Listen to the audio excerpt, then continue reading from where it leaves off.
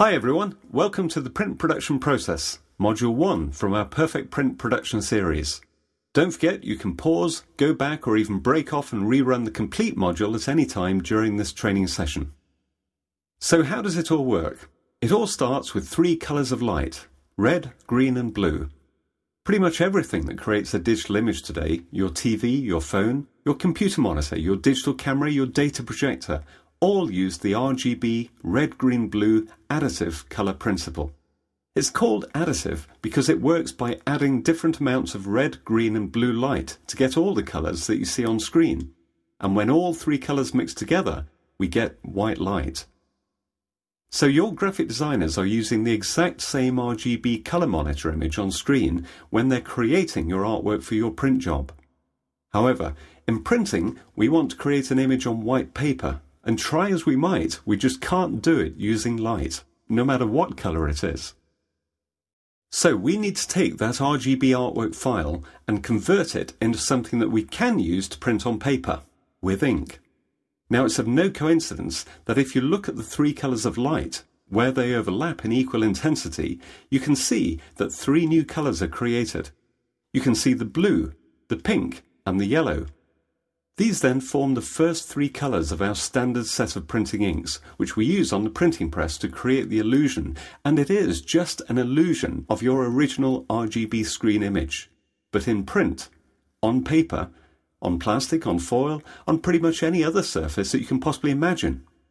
Just like the RGB colour principle was called additive, this time the printing colour principle is known as subtractive. Because this time we make all the different colours we need by taking away the colours we don't want. So this time each ink absorbs or subtracts, or if you like just simply takes away light of all colours except for its own. For example, the cyan ink absorbs all colours apart from cyan, and so on. So in printing, the 3 main primary colours are blue, called cyan, pink, called magenta, and yellow, called, well, yellow. Out of these 3 colours of ink, we can create a pretty good illusion of a colour picture image on paper. But there's still something missing. Black. Black for text, black for line work, and black in the images for shadow and tone. But hang on, because if you remember, we're now working with a subtractive colour model. So this time, when cyan, magenta and yellow inks are printed at 100% on white paper, you get black. Or do you?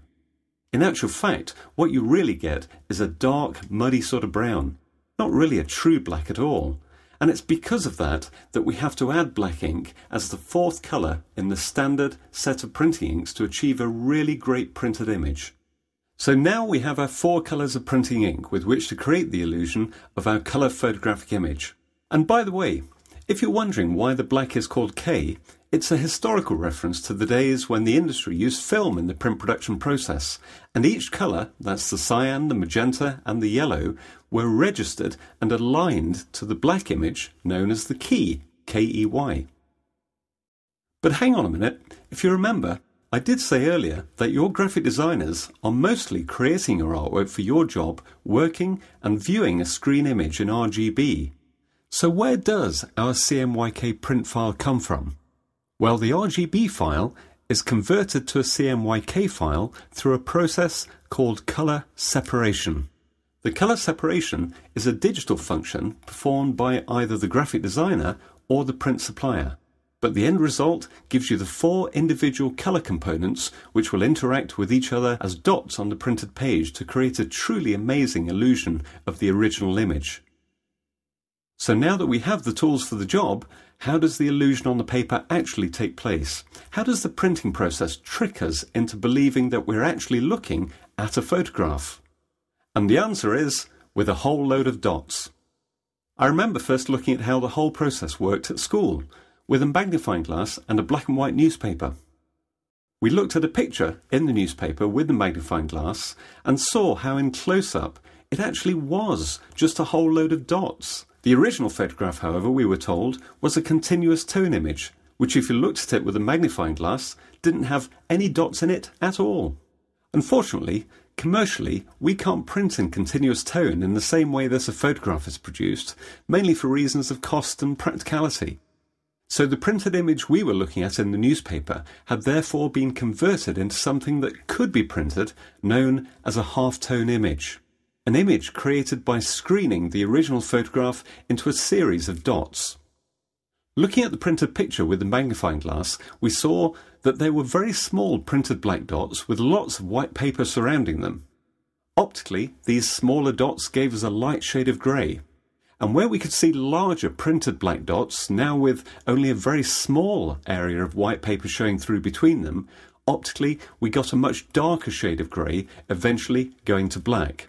This screening process is still the main principle that creates the illusion of pretty much every printed image we see today. So therefore, and using the same principle, to create the illusion of a colour photograph we simply use 4 sets of coloured dots: the cyan, the magenta, the yellow and of course the black. These 4 screens of dots each interact with each other on the paper to trick us into believing that we're actually looking at a photograph. Brilliant, isn't it?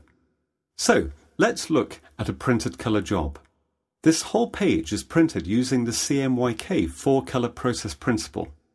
And if we were to look at the colour picture with a magnifying glass, we would see the 4 screens of different sized dots in each of the 4 colours creating the illusion. So, whenever you want to print a colour picture, you will be using the 4-colour process. That's how the process works.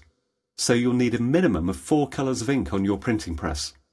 But what about all these other colours in the job? The background, the coloured text panel, the logo. Where do these colours come from? Well, if you're lucky, and your graphic designer is on your side, all those other colours will come from the CMYK standard process set that we're using to print the photographic image. Okay, so as a graphic designer, if I now wanted to choose my colours to use in the job for logos and backgrounds and other design elements, where can I go to see which colours are available to me if I'm only using CMYK for this print job? Well, if you're only using a standard 4-colour process CMYK ink set on your printing press, you would go to one of these, a tint chart. A tint chart shows you very visually every single colour you can achieve on the printing press if you are only using CMYK. And I have to say, the first time you look through a tint chart, the number of colours that can be achieved from mixing different percentages of CMYK on the paper is absolutely overwhelming. There are literally thousands of different colours. But then the same thing always happens. As you browse through the pages of these different colours you can choose from, you begin to notice something. You begin to ask yourself, where are the bright reds? Where are the true oranges? Where are the vibrant greens and the deep blues? Where are all the golds and silvers? And in short, where is anything nice? All these colours in the tint chart somehow seem a bit flat, dull and lifeless. And it's about now that you suddenly realise the shortcomings of the CMYK colour set.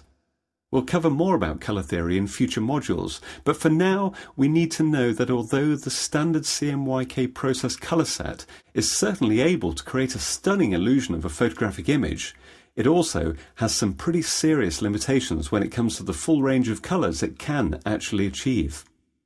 CMYK has what is known as a very small relative colour gamut, or colour range, meaning a pretty small colour palette relative to the actual visible colour gamut which we can see all around us in the natural world. And it's often the case that when we look at a CMYK printed image of, say, a car, it looks great, until you see the actual colour of the car in real life, only then to realise that the colour of the printed image was actually nothing much like the real colour of the car at all. All of this, of course, is fine if we only want a great-looking picture. After all, no one will be making a colour judgment on the colour accuracy or the colour integrity of a lifestyle picture showing a happy couple sitting having coffee in a smart restaurant, for example. It is what it is. But for those who are selling products off the printed page, and particularly those products for which part of the buying decision will be based upon the colour representation, it becomes a much more serious issue.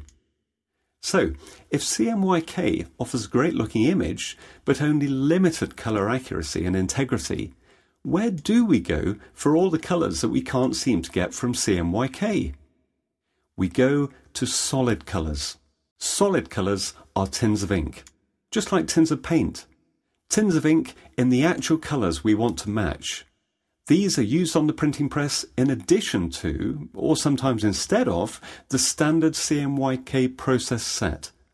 You can identify if a given colour is printed as a solid colour or is actually made up of the 4 colours of process simply by looking at it through a printer's magnifying glass. These are also known as linen testers, or a loupe. Using one of these, you can see if your colour is comprised of one single colour, which may lead you to believe it's a special colour, or if it is made up of 1, 2, 3 or 4 dots of CMYK ink, in which case it's clearly a process tint. So now we know there are 2 ways of achieving colour in printing. The first, with the CMYK 4-colour process, where the colour is made on the printed page using screened dots in different percentages for printing picture images and tints. And the second, where the colour is the pigment contained in the tin of ink itself, the most widely used and best known of which is of course Pantone. Pantone is a company who offers an international colour matching standard. And it will be true to say that the majority of brands have at some time chosen or at least specified their corporate identity colours based on Pantone as a reference. When you compare the colours shown in a Pantone book with the colours displayed in the CMYK tint chart, you very quickly realise why so many print jobs do specify solid colours in addition to the CMYK standard ink set, in order to achieve brand and product colour accuracy and integrity.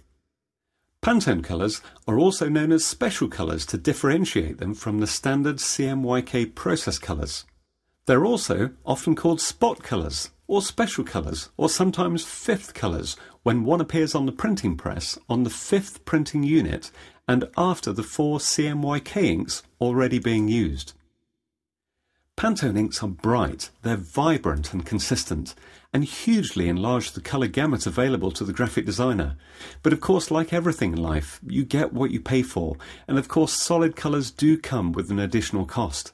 Your graphic designers, therefore, will always try and achieve as many colours as they can from the CMYK standard set before adding 1 or perhaps 2 additional special colours to the job, and therefore also to the cost. And there we have it. That's how the printing process works. The printing process and the industry that surrounds it is constantly developing and reinventing itself, and there are many options for your print production. In our other online print modules, we'll look at how to achieve absolute quality and colour accuracy for your brand, and of course how to save money and work even more effectively with your print suppliers.